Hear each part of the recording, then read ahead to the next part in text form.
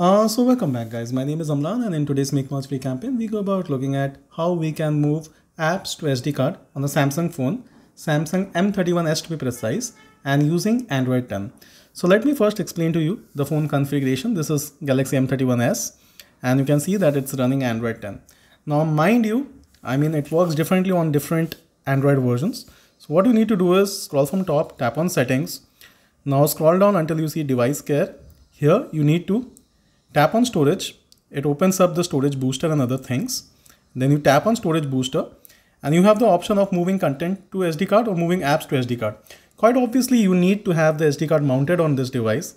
Tap on move apps to SD card and you will see you will get the applications and other things, so you can decide which app you want to move to.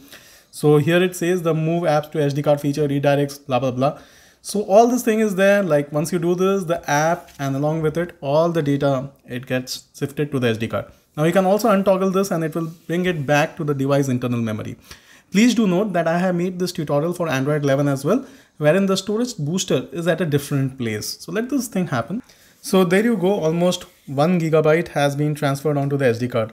It's always advisable that for applications like Facebook, WhatsApp and stuff like this, you move them onto the SD card.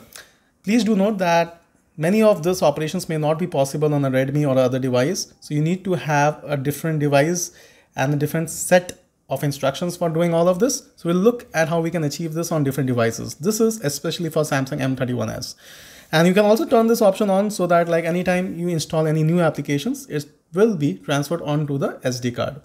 So hopefully all this helps. If it does, kindly consider subscribing to the channel. You will be having end screens pointing to different devices and how you move applications to SD card on those devices.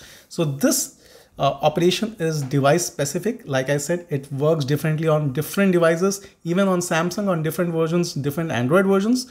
You need to know what you need to actually know. I'm really sorry for making it sound confusing. Until next time, it's me Amlan signing off.